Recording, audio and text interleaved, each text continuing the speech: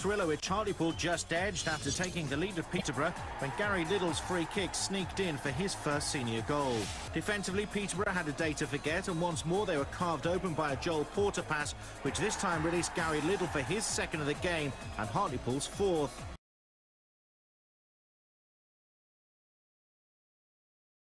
Hartlepool are now above Tranmere because they've scored 6 more goals than Rovers, who conceded after only 3 minutes of this match, when Gary Liddle expertly placed the ball into the back of the net. A trip to the Gal Farms, one of the most feared in League One. To call Huddersfield free scoring would be an understatement. But Gary Liddle turned the tables after 17 minutes. Can Hartlepool do from this corner? They could score, that's what they can do. Comes the corner, it's 3! And Liddle has done it again. Another set piece. And dedicated his team's performance to absent friends. Gary Liddle soon had them in front.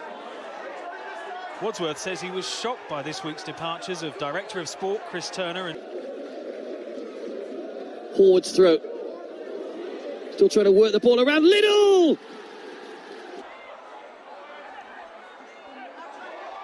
Gary Liddle cracked Hartlepool back into the lead, on course for their first league victory in 4. Here comes the corner. Liddle!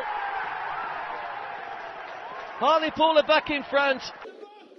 It's Colin Larkin, the Hartlepool substitute, running at Carly Osborne. Managing to get the cross in as well.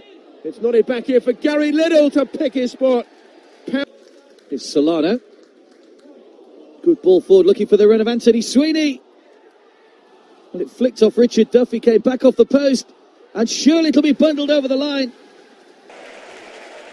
So with Carlisle seemingly in the ascendancy, naturally Hartlepool then took the lead. Some standoffish defending from the home side allowed Gary Liddle in to score his second goal in as many matches.